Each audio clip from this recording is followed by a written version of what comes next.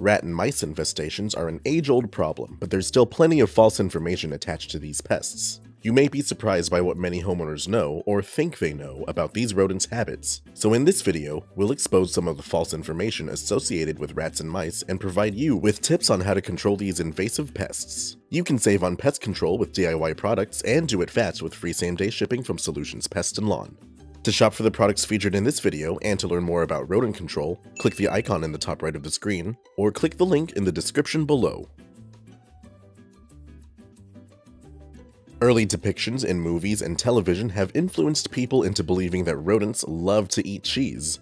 While no rat or mouse will turn their nose at the offer, cheese is actually a pretty poor bait to use when setting snap traps. The reason being that cheese on its own is very easy for a rat or a mouse to simply pick up without setting off the trap's pressure-sensitive trigger. In order for a snap trap to work, enough pressure must be applied to the trigger. To ensure that your snap traps work, we recommend you bait them with a sticky substance like peanut butter. Peanut butter is not only difficult to remove completely, but it's also got a strong scent that rats and mice can easily detect. For fast and efficient rodent control, we recommend you use Easy Set rat traps for rats and Easy Set mouse traps for mice. These traps are designed with a well in the center of the trap's trigger area. Simply fill the well with peanut butter and properly set your trap close to where you've spotted rodent activity. Any rodent in the area will detect the bait and inspect the trap.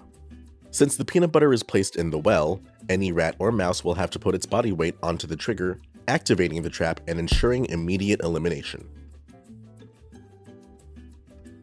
Cats, dogs, owls, bats, and snakes are some natural predators of rats and mice. Many homeowners believe that these animals alone are enough to keep any rodent population down, but rats and mice are smart pests that can crawl into tight spaces to avoid predators.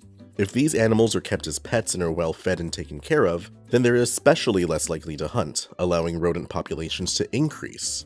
Instead of relying on wildlife or pets to eliminate rats and mice, we recommend you use baits like Eratication, set within a Solutions rat and mouse bait station. By using baits, you can eliminate rats and mice without having to get your hands dirty, and the bait station provides rodents with an ideal environment to eat or shelter in. Just set the Eratication bait blocks into the station, close the station, and set up your bait station along your exterior perimeter or fence. Rodents will be attracted to the Eratication scent, consume the bait inside the station, and will die in the field within 5 to 7 days.